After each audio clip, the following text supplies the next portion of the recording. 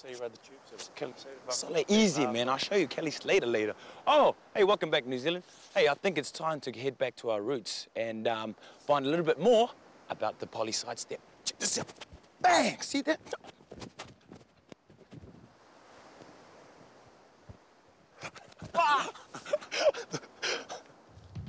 Know your roots. This week, the Polynesian sidestep. Feared and admired throughout the rugby and rugby league worlds is the PI sidestep. Now, there's tales of its origins from all over the Pacific. Here's the one we like the best. Pass it, man, pass it! Since back in the day, every little island boy growing up did so with a more than healthy respect for their mother's jandal. The jandal could come from anywhere at any time for reasons sometimes only known to the gods. Give him the jandal. Yeah, give him the jandal. Go on, give him the jandal. Everyone knows Island Mother's accuracy with the jandal rival Hollywood gun movies like they won with Angelina Jolie. She's hot. Movie's not. Back to Sione. Eating.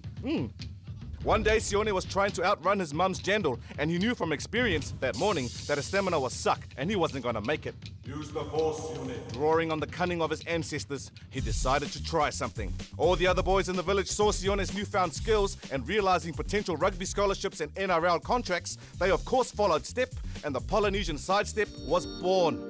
Remember, Know Your Roots reserves the right to make most of this up, so if you really want to know, ask your parents. Those guys look like they're making it up. Or the internet. What are you poking your tongue at? You're lucky, you man.